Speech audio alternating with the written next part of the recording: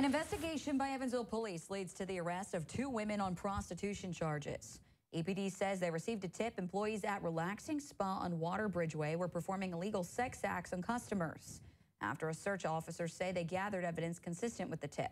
This led to the arrest of Gao Zhihong and Ji Lu, who were living in the business. Both women admitted to providing massages in addition to illegal acts. They have since been booked in the Vanderburgh County Jail on no bond.